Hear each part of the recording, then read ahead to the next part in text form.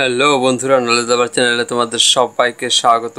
আজকে আমরা একটি খুব গুরুত্বপূর্ণ বিষয় আলোচনা করব এবং গুরুত্বপূর্ণ বিষয়টি হলো ষষ্ঠ শ্রেণীর অর্থাৎ ক্লাস 6-এর থার্ড সাবমিটিভ টেস্ট বা ফাইনাল সাবমিটিভ বা ফাইনাল পরীক্ষা রয়েছে। সেই ফাইনাল পরীক্ষার ইতিহাস বিষয়ের যে সপ্তম অধ্যায় রয়েছে, সেই সপ্তম অধ্যায় থেকে কিছু গুরুত্বপূর্ণ প্রশ্ন নিয়ে আমরা আলোচনা করব।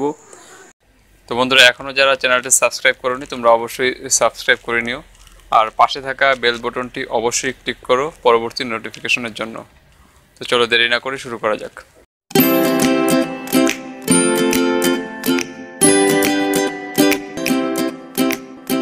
দেখো, প্রথমে 1 নম্বরে যা রয়েছে তা হলো জনপদ বলতে কৃষি ভিত্তিক গ্রামীণ অঞ্চলকেও বোঝায়। অর্থাৎ জনপদ, যেখানে জনগণের পদ বা জনগণের পা পড়ে তাকেই বলা হচ্ছে জনপদ।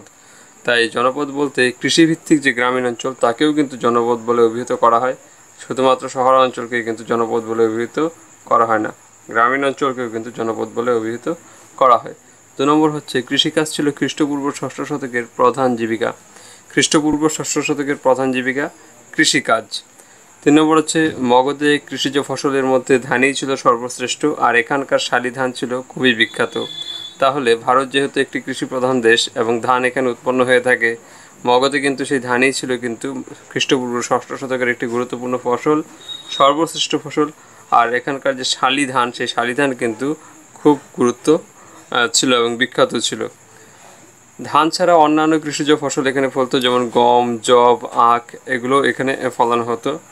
এছাড়া জমির অবস্থা এমন হয়েছিল যে কিছু সংখ্যক মানুষের হাতে অনেক জমি ছিল, আবার এর পাশাপাশি দেখা যায় যে জমিহীন কৃষকও ছিল। অর্থাৎ জমির কিন্তু ঠিকভাবে বন্টন হয়নি, কারণ জমি অনেকের হাতে খুব বেশি পরিমাণ জমি ছিল, আবার দেখা যাচ্ছে অনেকের হাতে একটুকু জমি নেই, অন্যের জমিতে তাকে পরিশ্রম করতে হচ্ছে, ফলে জমির সমবন্টন বা ভালোভাবে বন্টন হয়নি।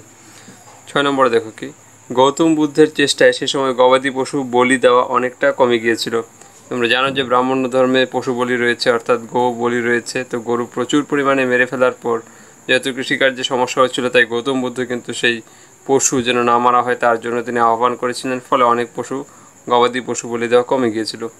আর 7 নম্বর হচ্ছে এই সময়কালে লোহার ব্যবহার ভালোই শুরু হয়েছিল, কারণ প্রত্নতাত্ত্বিকরা তারা খনন কার্য চালিয়ে বিভিন্ন লোহার যুদ্ধাস্ত্র, এছাড়াও দা, কুড়োল ও কুঠার যে রয়েছে এই সমস্ত নিদর্শন কিন্তু তারা পেয়েছে, ফলে মনে করা হয় এই সময় লোহার ব্যবহার খুব দারুণভাবে প্রচলিত হয়েছিল।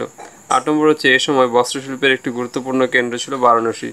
অর্থাৎ এই প্রাচীনকালে যে বারাণসী শহরটি তৈরি হয় তা কিন্তু বস্ত্রশিল্পের জন্য একটি গুরুত্বপূর্ণ কেন্দ্র হিসেবে তখনও পরিগণিত করা হতো। 9 নম্বর হচ্ছে তবে এই সময় ব্যবসা বাণিজ্যের জন্য স্থলপথ নদীপথ উভয়কেই ব্যবহার করা হয়। অর্থাৎ শুধুমাত্র স্থলপথে যে ব্যবহার হতো তা না, নদীপথেও কিন্তু যথেষ্ট ব্যবহার এ সময় হতো। 10 নম্বর হচ্ছে নতুন ধর্ম বৌদ্ধ ও জৈন ধর্মেও ধার বা সুদের ব্যবসার স্বীকৃতি ছিল। জৈন ধর্মে ধার বা সুদের ব্যবসা স্বীকৃত ছিল, কিন্তু হিন্দু ধর্মে কিন্তু ধার বা সুদের ব্যবসা কোনোভাবেই স্বীকৃত ছিল না।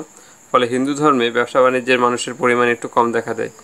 কম্পারেটিভলি বা তুলনামূলকভাবে দেখা যায় যে বৌদ্ধ ধর্ম এবং জৈন ধর্মে যেহেতু সুদের ব্যবসা বা ধারের ব্যবসাকে স্বীকৃতি দেওয়া হয়েছিল, তাই সেখানে কিন্তু আস্তে আস্তে হিন্দুরা সেই জৈন বৌদ্ধ ধর্মে ধর্মান্তরিত হতে থাকে এবং তারা কিন্তু সেখানে সুদ বা ধারের ব্যবসা ইত্যাদি করতে শুরু করে।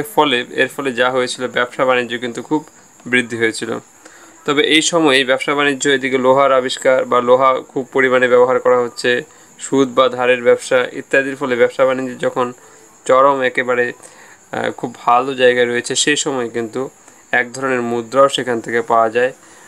বলা যেতে পারে সেটা সম্পূর্ণ মুদ্রা না হলেও একটি ধাতব খণ্ড বলা যেতে পারে, বিনিময়ের মাধ্যম হিসাবে ব্যবহার করা হতো, তা হলো কারসাপন। সেই ধাতব খণ্ডকে বলা হচ্ছে কারসাপন।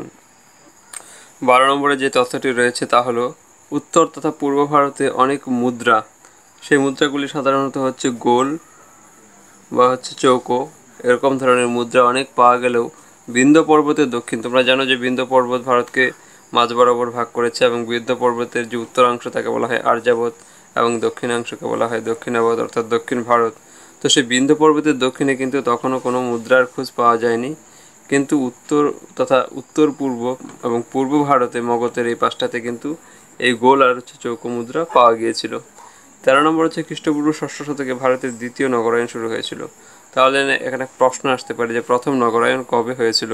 বন্ধুরা, তোমাদেরকে কমেন্টের জন্য এটাকে ছেড়ে দেওয়া হলো, তোমরা কমেন্টে জানিয়ে দিও যে প্রথম নগরায়ণ কবে শুরু হয়েছিল এবং সেই সময়কাল কী। আর যদি না জানা থাকে তাহলে তোমরা কমেন্টে জানতে চাইতে পারো, তাহলে সেভাবে উত্তর দেওয়া হবে। কিন্তু এ সময় খ্রিস্টপূর্ব ষষ্ঠ শতকে কিন্তু দ্বিতীয় নগরায়ণ শুরু হয়েছিল। 14 নম্বর হচ্ছে সৃষ্টি হওয়া নতুন নগরগুলির খাদ্য আসতো গ্রাম থেকে। তবে এখানে যে পেশা অর্থাৎ শহরগুলিতে যে পেশার মানুষরা থাকতো তারা হচ্ছে ধোপা, নাপিত, বৈদ্য বা কবিরাজ, এই পেশার মানুষেরা কিন্তু শহরগুলিতে থাকতো, আর গ্রাম থেকে কিন্তু তাদের খাদ্যগুলি আসতো।